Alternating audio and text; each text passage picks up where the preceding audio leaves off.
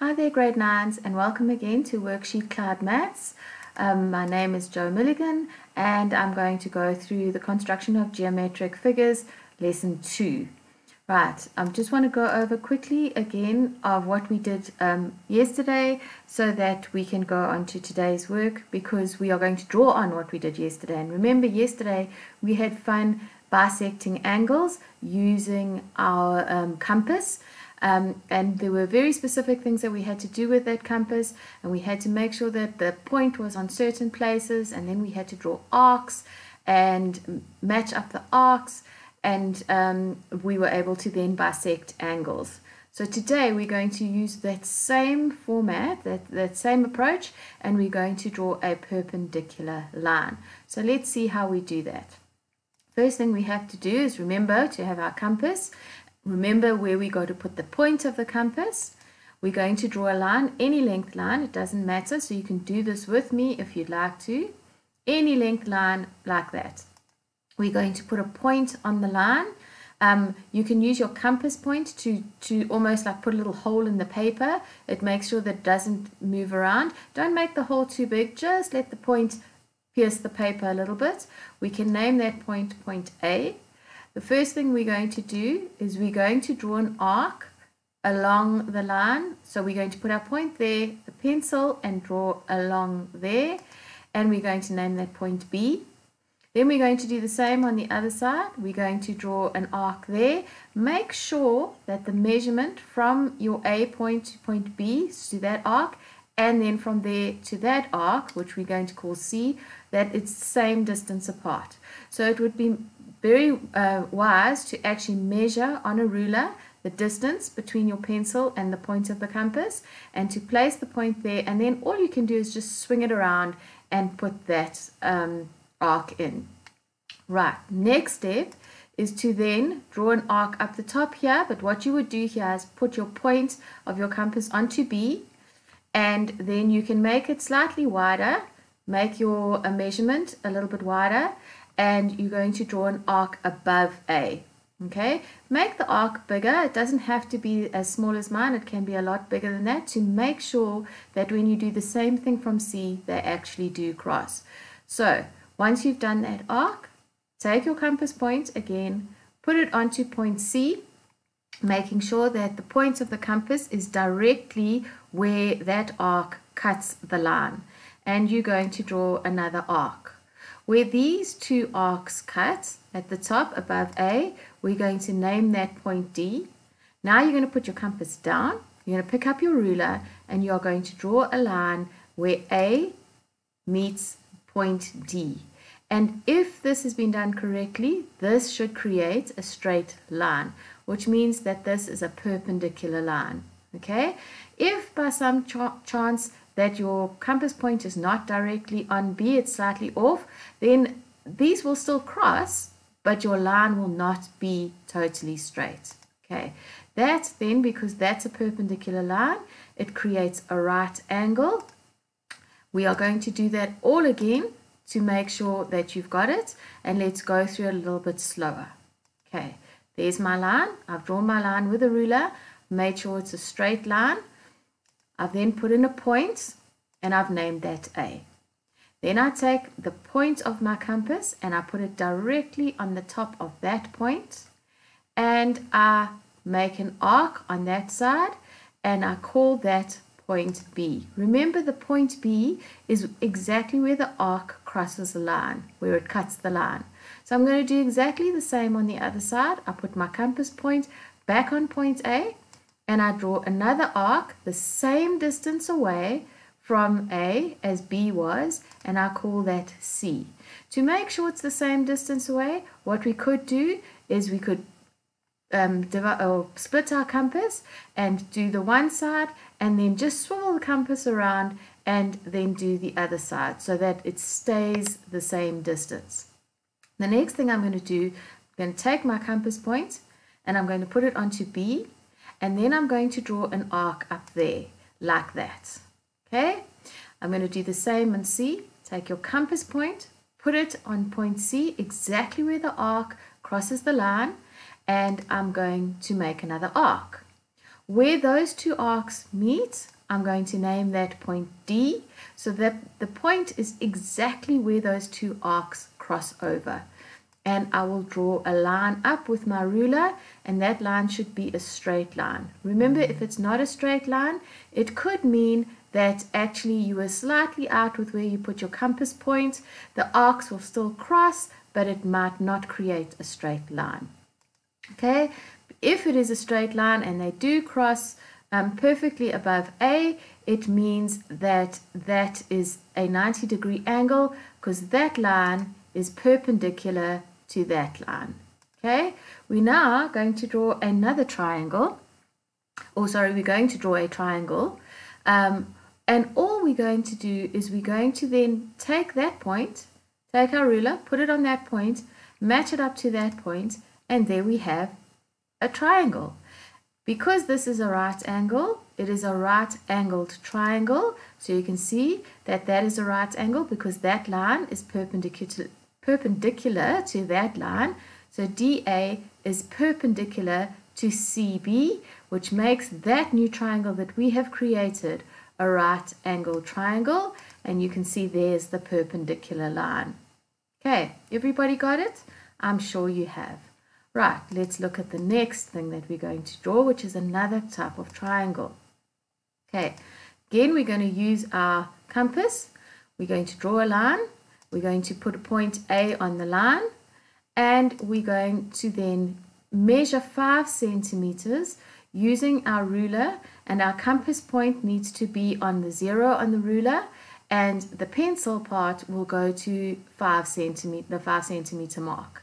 We then are going to use that to draw an arc. So our point will be there, the pencil will go through the line and make an arc, and where the arc meets the line is point B.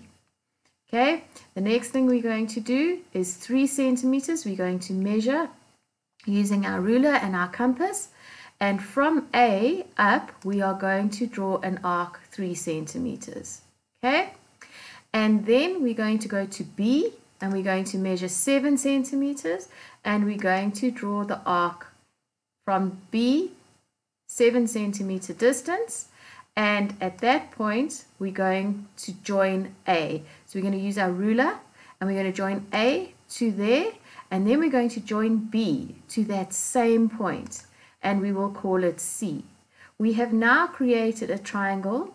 The triangle sides are all different lengths, so we call that a scalene triangle. Remember, though, it's got to go exactly through where those arcs cross over. Right, let's have a look at it again. Go over it again, exactly what we did. If you didn't quite keep up the first time, I'm sorry, I talk quite quickly, but maybe you can see it now when we go over it again. Right, let's draw using our compass. We're going to draw our line. We're going to put point A on it, anywhere on your line, it doesn't matter, and you're going to label it point A. You're going to put the point of the compass on point A, and after measuring the distance of 5 centimeters using your ruler, you're going to draw an arc across the line at point B. Remember, point B is where the arc crosses the line. Okay, the next thing you're going to do is you're going to measure using your ruler and your compass. You're going to measure off a measurement of 3 centimeters, and you're going to draw an arc above the A, which is probably to the left above the A. Then you're going to draw another, you're going to measure off 7 centimeters and draw another arc, this time with your point on point B, the point of the compass on point B. Draw the next arc.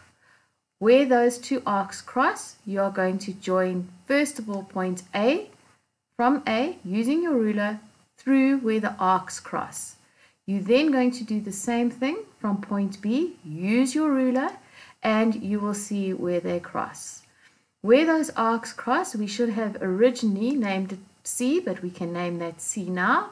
And now you can see that you have created a triangle with 3 different measurements for the sides, which means that no side is equal. So it means that there are no perpendicular lines, and we call that a scalene triangle. Remember, scalene triangle means that all sides are different lengths, which means that all angles will be different sizes. Okay, let's draw a different triangle this time. We're going to start with our compass again. We're going to again draw a straight line and mark point A on that straight line. Okay, from there we're going to use our compass to put the compass point on point A, right in the middle of point A on the line, and we're going to measure 5 centimeters along, and we're going to draw an arc, and at that arc we are going to put in point B. Okay, we then are going to measure off 4 centimeters, and somewhere up above here between A and B you are going to draw another arc. So your point of your compass will be on A, and you'll draw an arc up there, and that will be 4 centimeters away from A. You're going to do the same thing from B, so it means you'll take your compass point and you'll put it onto B, and you will draw an arc up there, and where they cross, that is what we will call C. We're now going to, in a manner of speaking, join the dots. So from point A, we're going to draw a line up to point C, and from point B, a line up to join C. Now we have created a triangle where 2 sides are equal and the other side is a different length, and that is what we call an isosceles triangle. Okay, you should know that from grade 7, but this is how we construct an isosceles triangle. Let's go over it again. Okay, using our compass, we draw our line.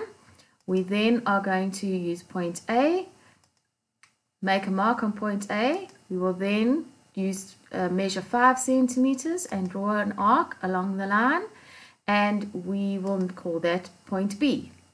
We are then going to use 4 centimeters and draw an arc up from A and another one from B where they cross, and that we will call C. All right, we then are going to join the lines from A to C and B to C, and each of those are going to be 4 centimeters long, which means that, again, like I said just now, those 2 lines are equal in length, but they are shorter. They are both shorter than the 5 centimeters, which makes that an isosceles triangle. Have you got that? I'm sure you have. If you want to go over it again, just rewind the video a little bit and you can go over the explanation again.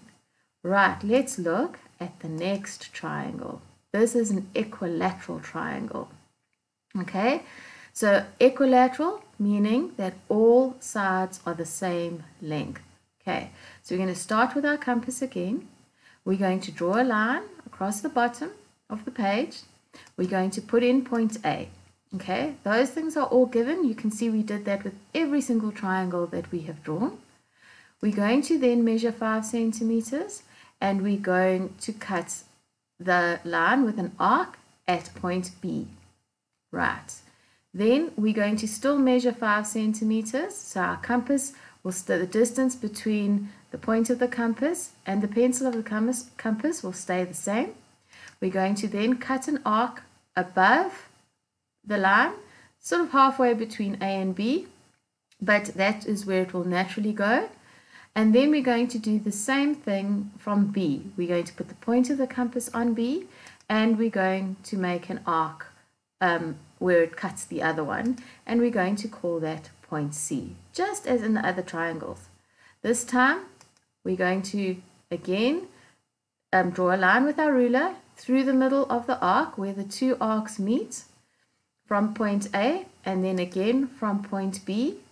Both of those will be 5 centimeters long. So you can now see that the triangle has 3 sides, all the same. They're all 5 centimeters. So we call it an equilateral triangle. Right, let's do it again. That one I think probably was the easiest of the whole lot. Okay, because our compass just stays the same distance apart. Okay, we're going to draw the line, put a dot, mark that point A on the line. It doesn't have to be where I've done it. It can be in the middle. It'll just mean that your triangle gets drawn over there. All right, we're then going to measure 5 centimeters from our ruler, putting remember the point of the compass goes onto the naught on the ruler, and the pencil point goes onto the 5. We're going to measure 5 centimeters and point of the compass on A, drawing an arc over here, and name that point B.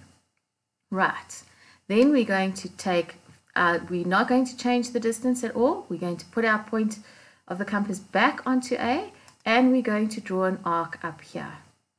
Right, we're going to do the same thing from B, compass point on B, draw an arc. We're then going to name that point C. So that would be the third point of our triangle. We're then going to take our ruler, so we can put our compass down now. Take our ruler and we're going to join point A to point C using a line. And we're going to do the same from point B to point C. We're going to join it up. And there we have an equilateral triangle because all the sides are 5 centimeters long. Right, and there we've labeled our equilateral triangle. Okay, guys, what we can do now is you can start working on your activity sheet. The activity sheet is all about construction, and have fun. And remember, if you don't get it right the first time, it's okay. It probably is one little mistake that you've made by not maybe putting your compass point in the right place, but that's okay because you can just rub it out and try all over again. Thank you for joining me for today's lesson, and please remember, if you have any questions, please don't hesitate to actually send an email on the email address grade9@worksheetcloud.com. Thank you for listening, guys, and see you again next time.